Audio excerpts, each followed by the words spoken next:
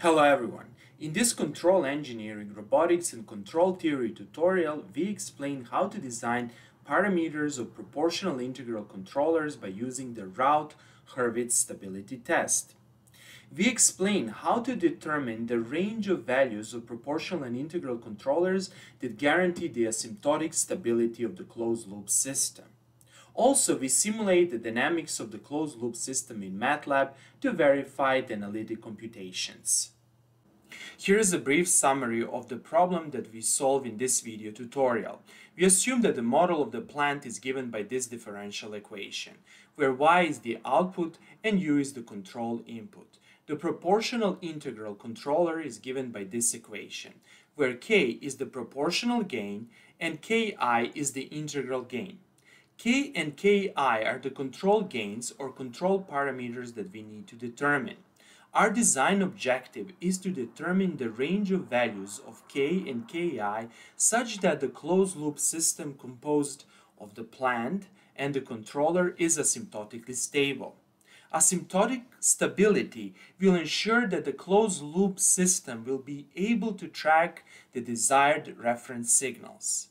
We solved this problem by using the Routh-Hurwitz stability test. As the result, we obtained the graph shown over here.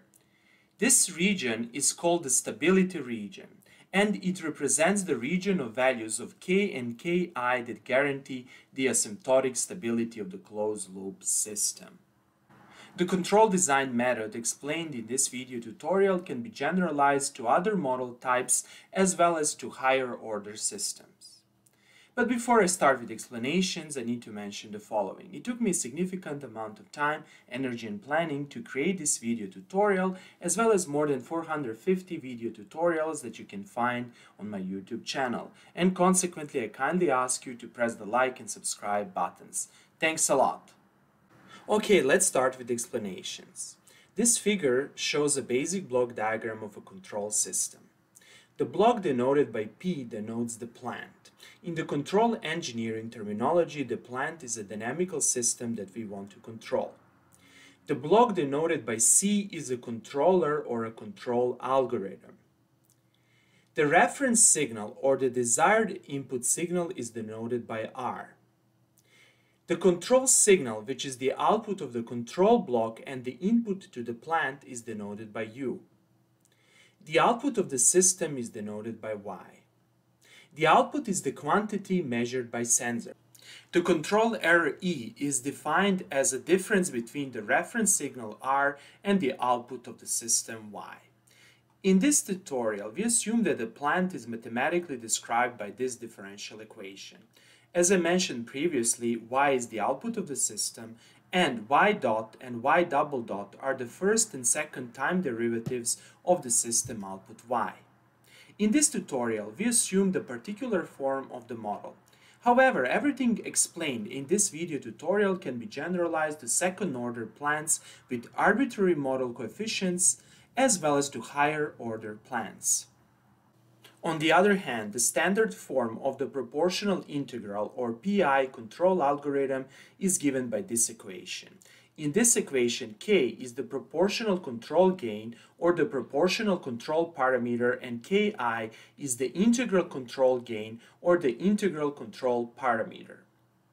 Our goal is to select the control parameters K and Ki such that the closed-loop system given in this figure is asymptotically stable. Asymptotic stability of the closed-loop system means that the control error E will asymptotically approach zero as time approaches infinity. Zero control error means that the output of the system will asymptotically approach the reference signal. As Z approaches zero, we can see that Y approaches R. And by looking at this graph, we can see that as time goes to infinity, the output of the system will approach the desired control signal R. And this means that our control objective will be achieved. We solved this problem by using the Routh-Hurwitz stability test. In our previous tutorial given over here, we explained the basics of the Routh-Hurwitz stability test. In order to make this video tutorial as short as possible, we will not explain the Routh-Hurwitz stability test in this video tutorial. Instead, we will provide a link to the Routh-Hurwitz stability test tutorial in the description below this video tutorial. To summarize, before proceeding with this video tutorial, it's a good idea to get yourself familiar with the Routh-Hurwitz stability test. We will just apply the Routh-Hurwitz stability test in this video tutorial. To solve our control design problem, we need to compute the transfer function of the plant and the transfer function of our controller. To compute the transfer function of the plant, we apply the Laplace transform to our equation. And here is the result. So what's the idea over here? The Laplace transform of y double dot is s squared multiplying y of s, where y of s is the Laplace transform of the time domain signal y. And similarly, Laplace transform of 5 y dot is actually 5s multiplying y of s. And in the same manner, we obtain the other terms in this equation. Over here, capital U of s is the Laplace transform of the time domain signal u of t. From this equation, we obtain the transfer function of the plant given by this equation. Let's apply the Laplace transform to our control equation. By applying the Laplace transform to the control equation, we obtain this equation. In this equation, capital E of s is the Laplace transform of the time domain signal lowercase e of t. The Laplace transform of e of t is capital E of s. Laplace transform of this integral term is actually ki over s multiplying capital E of s. This is a well-known fact in control theory. The Laplace transform of an integral is simply 1 over s. From this equation, we obtain the transfer function of the controller. To solve this problem, we need to derive the transfer function of the closed-loop system. The transfer function is given by this equation. It's the ratio of the Laplace transform of the output and the Laplace transform of the reference signal r. It's given over here. Now, from this block diagram, we can see that the output is actually transfer function of the plant multiplying the transfer function of the controller and multiplying the Laplace transform of our error. On the other hand, the error in the complex Laplace domain is defined by this signal. It's simply r of s minus y of s. Now, by substituting this equation in this equation, we obtain this equation. From this equation, by grouping the terms containing y of s, we obtain this equation. And finally, we obtain the transfer function of the closed-loop system. The transfer function is p of s multiplying c of s divided by 1 plus p of s multiplying c of s. This equation immediately gives us the characteristic polynomial of the closed-loop system. And here is the characteristic polynomial. The characteristic polynomial is obtained by setting the denominator of the transfer function to 0. The zeros of the characteristic polynomials, that is, the values of s for which this equation is equal to 0, determine the stability of the closed-loop system. If all the zeros of the characteristic polynomial are in the left half of the complex plane, then the system is asymptotically stable. Next, let us substitute the values for p of s and c of s in this equation. The values are given over here and over here. Then, after performing this task and after several algebraic manipulations, we finally obtain the characteristic polynomial of the closed-loop system. Now, the goal is to find the range of values of k and ki such that the zeros of this polynomial are strictly in the left half of the complex plane. From the Routh-Hurwitz stability test, we know that the first necessary condition for asymptotic stability is that all the coefficients of the characteristic polynomial have to be positive. The equivalent statement is that all the coefficients have to have the same sign.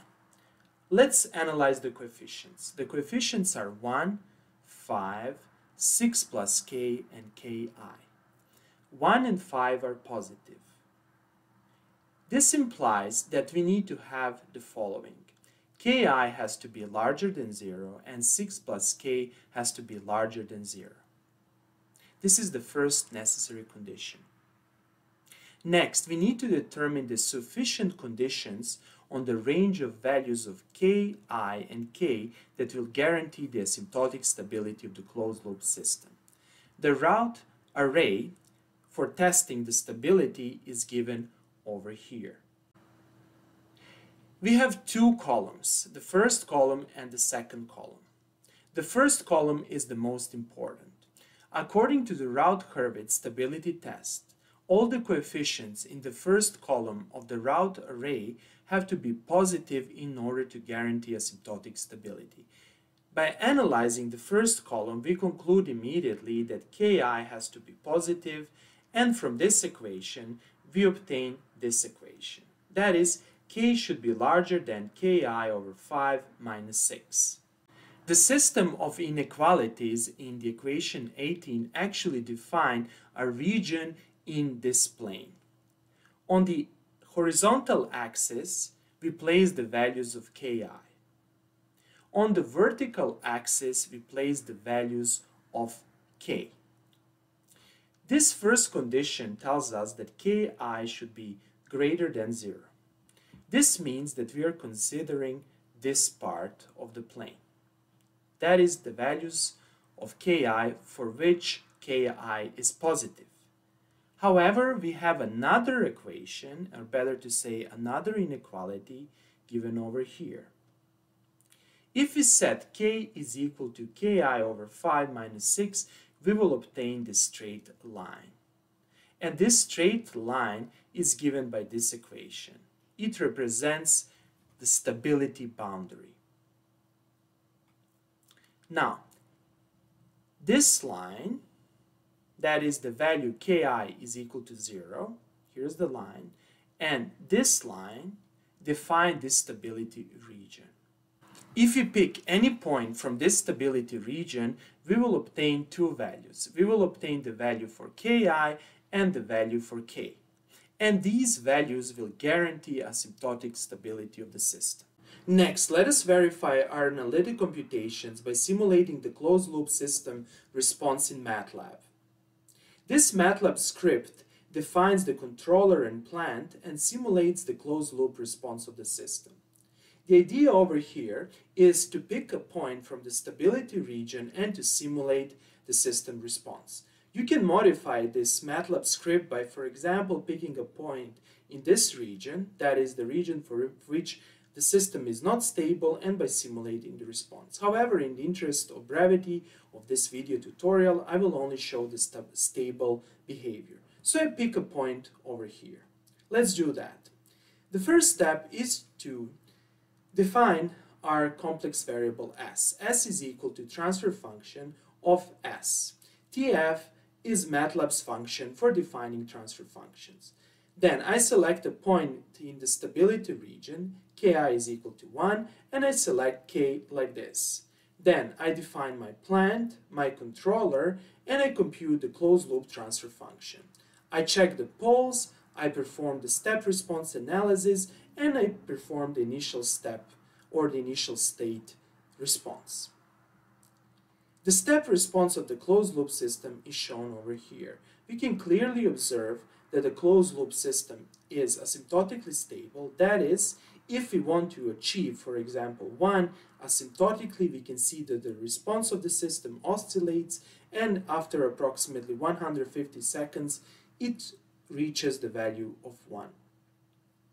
Similarly, here is the initial state response of the system. We can see that if we set some initial state in the system, in the closed-loop system, we can see that this initial state will die out. This is another verification of the asymptotic stability of the closed-loop system. Okay, that would be all for today. I hope that you like this video. If you like the videos I'm creating, please press the like and subscribe buttons. Thanks a lot and have a nice day.